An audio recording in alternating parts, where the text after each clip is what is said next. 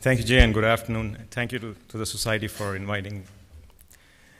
So what I'm going to do over the next 15 minutes is go over some of the pertinent MR pointers for vis-a-vis rectal cancer, go over some anatomy and imaging pointers, and then see how we can apply that information for better staging in rectal cancer. So when you look at the role of MR, I think it's becoming a very essential tool for us when we image rectal cancer in particular. So it's becoming a triaging modality. The surgeons are looking on us to provide information and then take that information and then they sort of put the patients in different categories depending on whether the tumor is locally confined or has it spread within the pelvis or beyond the pelvis. So before we dwell on the staging aspect of things, it's sort of important to emphasize the anatomy.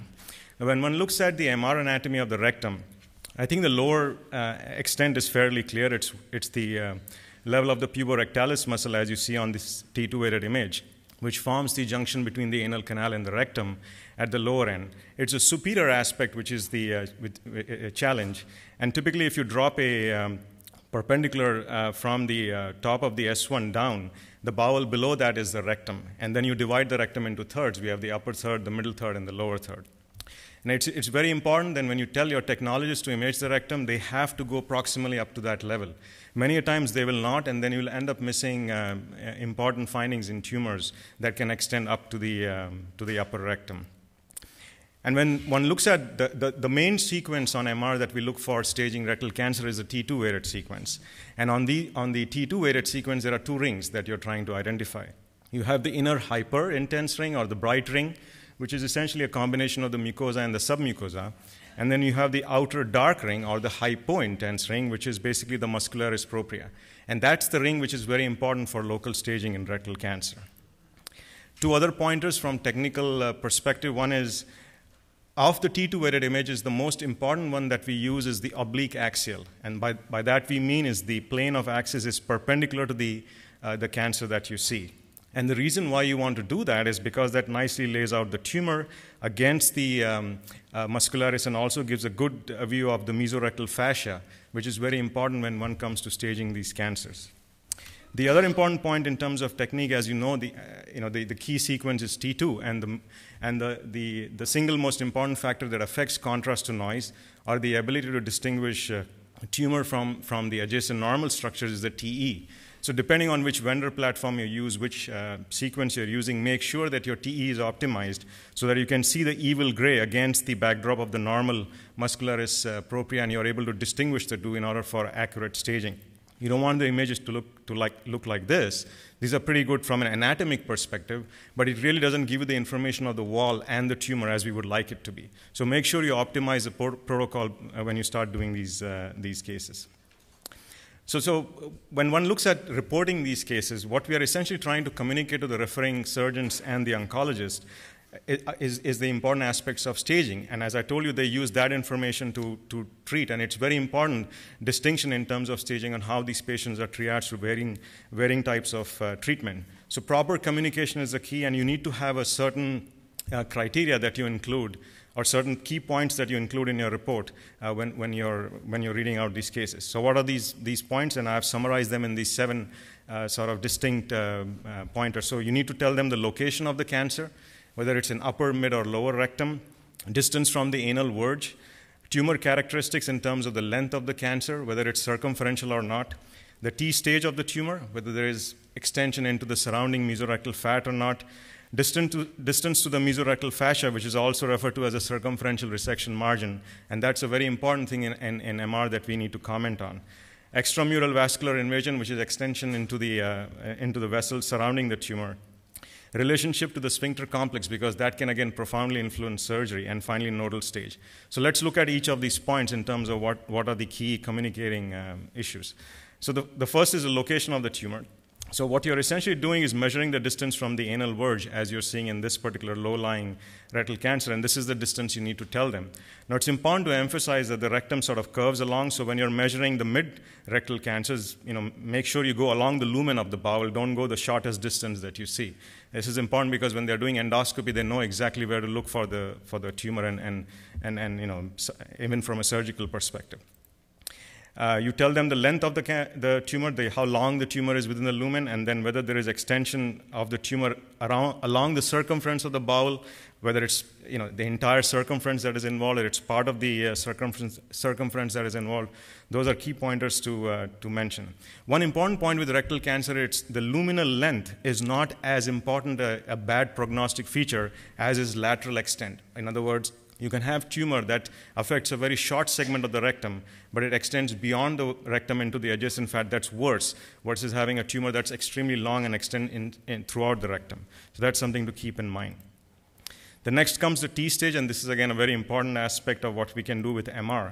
So looking at this schematic diagram, the T1 stage is when the tumor is confined to less than the submucosa. T2 when it goes through the submucosa and invades the muscularis but doesn't go through the muscularis. T3 is when it goes through the muscularis and extends into the mesorectal fat. And then T4 is when it goes into and extends into the adjacent organs. Now, it's important to emphasize that with MR, you are not able to distinguish reliably between T1 and T2. And it really doesn't make a difference because both these two stages are essentially treated with surgery. The real distinction comes between distinguishing T2 and T3 disease because that's sort of the dividing line. Once it is T3, they like to give neoadjuvant chemo radiation to the patient before they bring the patient to surgery. And that's essentially what you want to be able to detect the T3s and T4s from the T1 and T2s, and that's sort of the dividing line in terms of MR. So let's look at some examples. This is a T1 cancer essentially confined to the lumen. Here is T2, and again with MR, it's very difficult to distinguish these two. And like I said, both are surgical candidates, so there is really no importance in making that distinction or spending time in doing that. And here is a frank T3. You can see that there is a large nodule of tumor extending beyond the lumen of the bowel into the adjacent mesorectal fat. Now, most staging failures with MR come from the problem in distinguishing T2 from borderline T3 disease.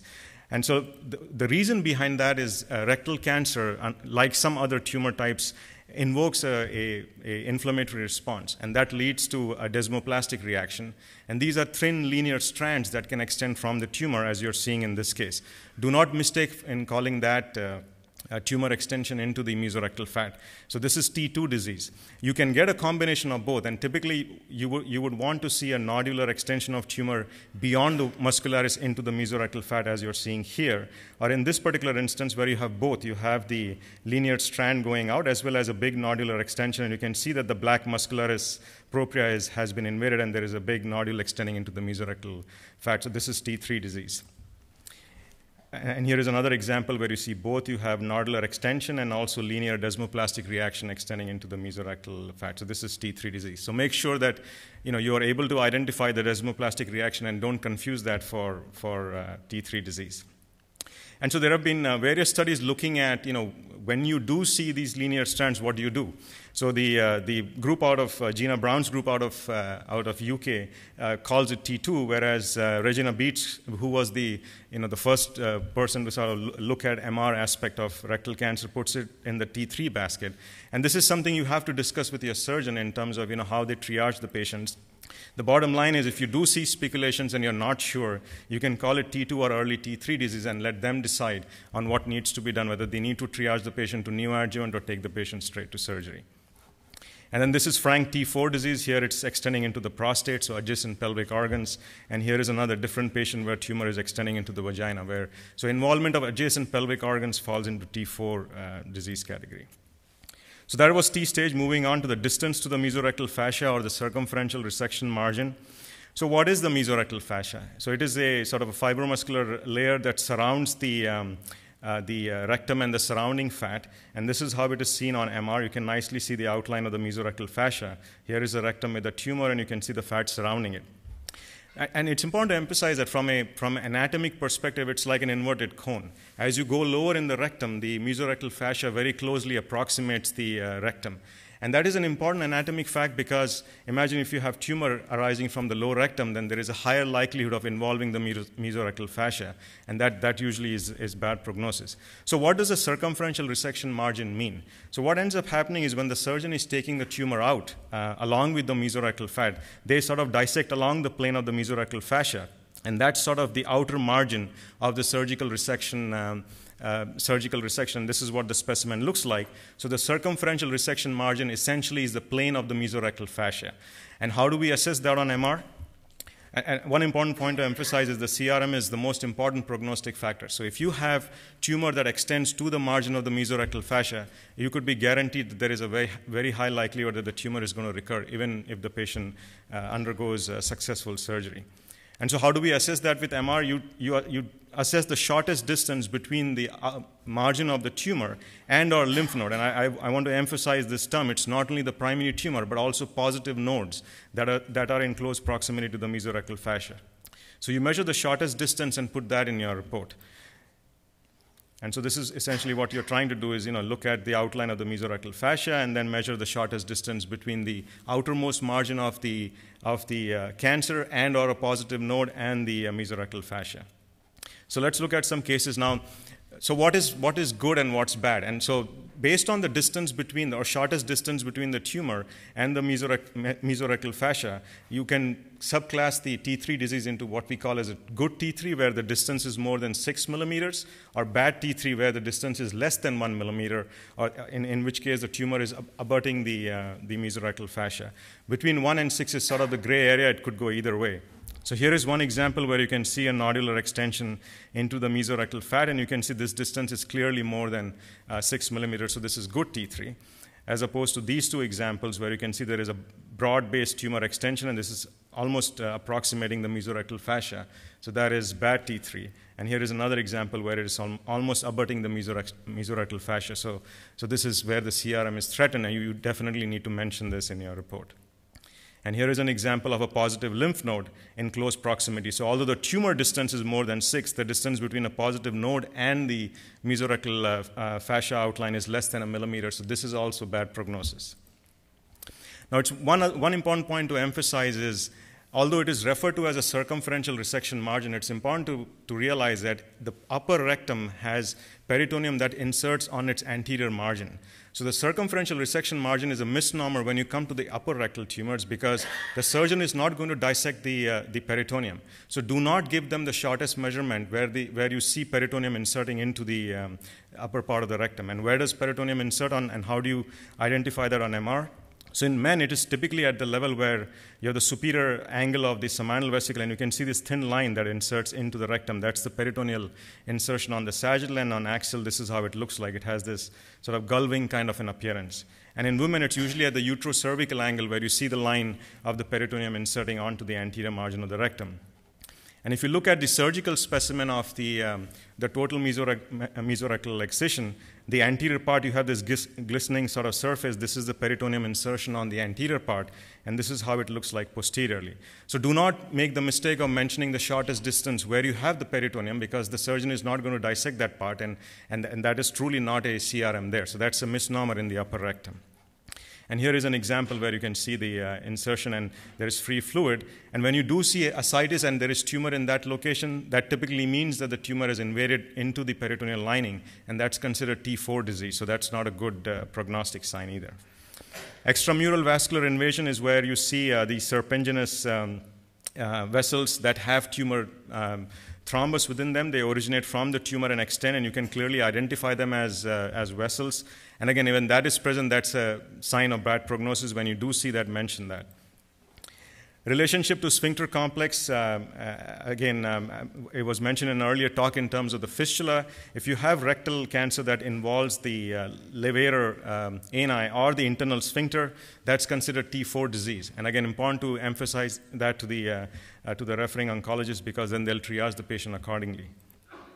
Finally, moving on to nodal stage, the common lymph nodes that are involved in rectal cancer are the nodes that accompany the inferior mesenteric vessels. You can also get internal iliac lymph nodes occasionally in these patients.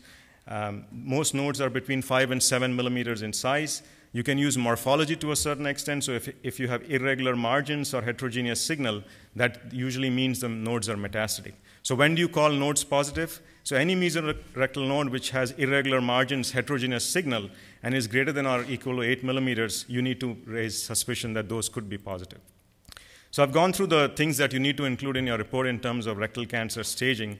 And just in terms of take-home points, make sure that you have optimal TE. and in terms of distinguishing T2 from T3, beware of desmoplastic reaction, and try and use a standardized report so that you include all the points that I mentioned in rectal cancer. Thank you.